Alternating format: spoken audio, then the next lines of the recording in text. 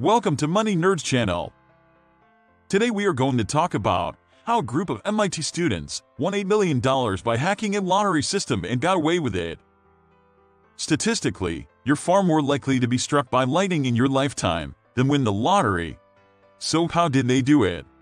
On Mondays and Thursdays, cash windfall was drawn. 6 numbers from 1 to 46 were chosen. The jackpot started at $500,000 and was always paid in one lump sum.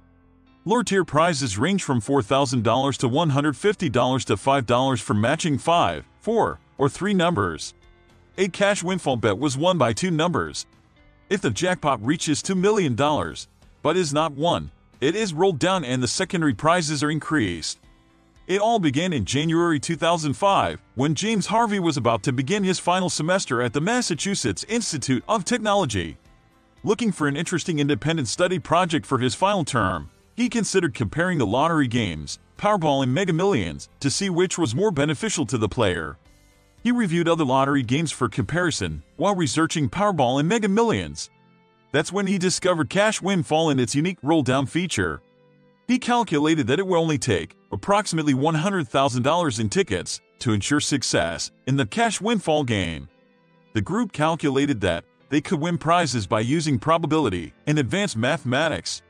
When the jackpot reached $2 million or more, group members bought in and split the winnings. If the jackpot in a lottery game is not won, it is usually rolled over and added to the next drawing, resulting in a larger jackpot. The cash windfall jackpot was set at $2 million. When no one matched all of the numbers, the jackpot was redistributed or rolled down, resulting in smaller prizes that were 5 to 10 times larger than usual. The odds of winning the jackpot were 1 in 9,366,819. But if you were clever, patient, and wealthy as 3 betting groups, there was a gap in the system to guarantee to win. According to the odds published on the lottery's website during the game, the odds of matching 5 of the 6 numbers were about 39,000 to 1. It's still a long shot on a single $2 ticket, but it's doable if you buy in bulk. For example, no one won the jackpot on February 8, 2010, but $2,970,119 was paid out in lower-tier prizes. This chart illustrates the possible winnings of someone who bought $200,002 tickets for $400,000 in total. So, as per the chart, if you bought 200,000 tickets, matching 5 out of 6 numbers had the standard probability of 1 in 39,028 to win $4,000. But on the February 8, 2010 draw, because of the roll-down price, that amount was $22,096. Statistically, from 200,000 tickets, there was a chance of 5 tickets winning this amount, totaling $110,480. As a result, they could have won a total of $425,640 from all of their tickets. Although the actual outcome may differ, this person has a 50% chance of winning $425,640 or more in cash prizes from this drawing. Buying enough lottery tickets proved extremely profitable if a roll-down payout could be triggered. Purchasing $600,000 in tickets virtually guaranteed a 15 to 20% return on investment.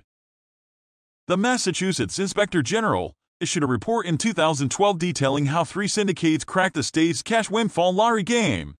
As per the Inspector General's report on February 7, 2005 draw, Mr. Harvey and members of the MIT group bought 500 tickets at nearby retailers. One of those tickets matched 4 of the 6 winning numbers, paying $2,364. Together with some 3 out of 6 matches, Mr. Harvey's group had turned $1,000 into about $3,000. After this, members of the MIT group contributed additional funds to the pool. Mr. Harvey and his colleagues increased their ticket purchases as quickly as funds allowed, eventually purchasing 300,000 tickets for each roll-down drawing. Mr. Harvey stated that his calculations determined that purchasing approximately 300,000 tickets was the best strategy in general. He did, however, vary the number of tickets purchased for specific roll-downs based on a variety of factors, including the amount required to increase the jackpot to $2 million and estimates of how much other groups would bet. As long as the number sets were chosen in such a way that winning combinations were evenly distributed across the range of possible outcomes, and as long as no one had, Mr. Harvey and his investors could be almost certain of a profit. I feel it is important to essentially apologize to the public because a game was created that allowed syndicates to gain special opportunities that others did not have. State Treasurer Steve Grossman told the paper. Grossman added, revenues were tremendous, and the lottery benefited, but there were practices that were not appropriate and things done that were not right. Despite lottery officials' repeated denials to the Boston Globe, Sullivan concluded that they knew the game was compromised as early as 2005, authorizing the sale of extra tickets and the installation of extra ticket machines at the specific stores frequented by the students. It was later revealed that the Massachusetts Lottery was aware that the students were involved in this scheme, but because it did not directly affect them, they did nothing about it for years. In fact, according to the Inspector General's report, officials allowed the group to buy hundreds of thousands of lottery tickets on purpose in order to increase revenue and make the lottery more successful.